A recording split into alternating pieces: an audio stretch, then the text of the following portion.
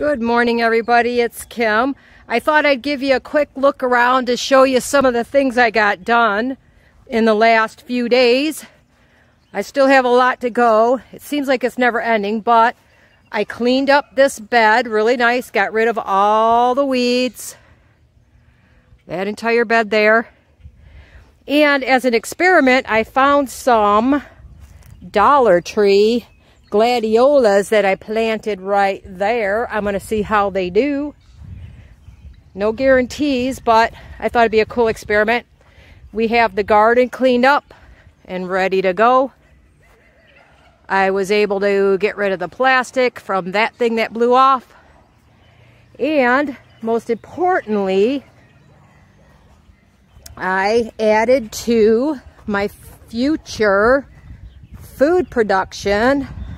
Sorry if I'm bouncing you around a bit. Just trying out my new camera here on my new phone to see how it works. But I went, as you guys know, I work at a farm store and I get a pretty decent discount on things. And I picked up some new fruit trees. Remember, there wasn't much here before, but they're coming along okay. This I did get, whether I need it or not, I picked up a dwarf golden delicious apple because it'll be easier for me to, you know, as you see, those trees are old and they've been here forever. They're very difficult to spray and, you know, trim and all that stuff. So I wanted one that was more of a table eating apple for me that I can come out, take care of, use some organic spray on it like spinosad, and, you know, keep the bugs away so that I have some decent apples for eating. Then I planted, unfortunately, I did something silly. I thought they were marked in another way. I took the tags inside instead of hauling all the trees inside and took all the tags off. So I thought they were marked better. They weren't, so I don't know what's planted where, but I did pick up a couple of cherry trees. I believe this is one of the cherries here. That's why I planted it near my cherry bush.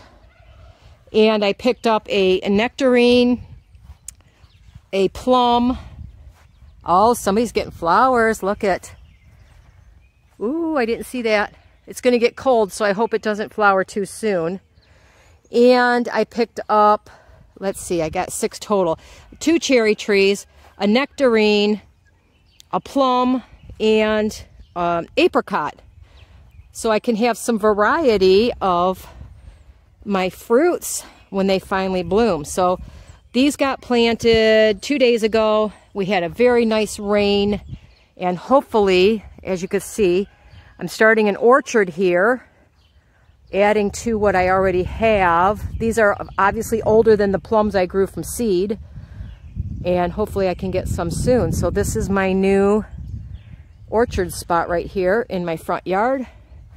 And the last thing I have to do is one of the few, well, lots of unpleasant tasks that I have to do in the spring. I'll take you over there and I'll show you what's going on over there. All right, we did get the doors to the goat pen open and the fence has been put up. We use the tractor through there, so I have to take the fence down so the girls can go out. I was able to clean up this area a bit because it had a lot of baling twine. I still see baling twine is like never ending. You will find it forever. I got most of it picked up and this part raked up. But my big chore for today is to clean up these water bowls for all the birds. These have been stored all winter, you know, other birds pooping on them, dust, dirt, whatever. I'm going to scrub them all up and take out the electric water bowls. They won't need those anymore. And I'm hoping I can get the guys to help me. I want to give myself a little more space in here. I want to move Mama Bird back, and I'd like to get my big chicken coop trailer, that one outside. It's nice enough they can go out. Even if it drops down into the 30s now, they'll be fine. And I won't take the plastic off yet, but I park it right outside so the birds get used to going in and out there. And then I have this part of the barn to do projects and such in. So, and then this will just get moved back a little bit. I don't like her right in the door. I did have an unfortunate thing to tell you guys. My baby turkey, turkeys are quite difficult to raise. My baby turkey did not make it.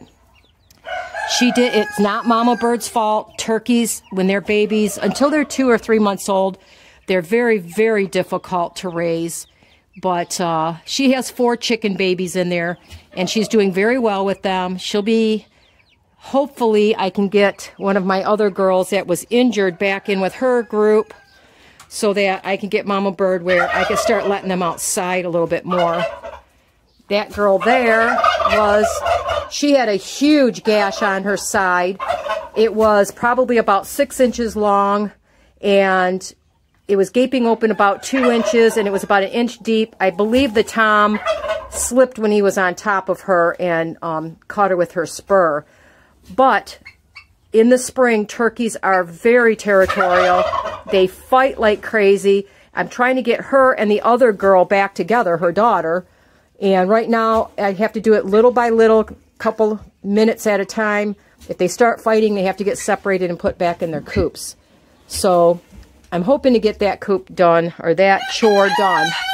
Anyway, Mr. Barry, he's always, you know, he's got to show off here. That's my chore for today. The big chore is to get these nasty things cleaned up and the other bowls put away. And I need to plant my potatoes. So that's a separate video. I hope you enjoyed the quick look around, and I hope you guys have a wonderful day. All right, down to the last one. That nasty job's almost done. Thank goodness.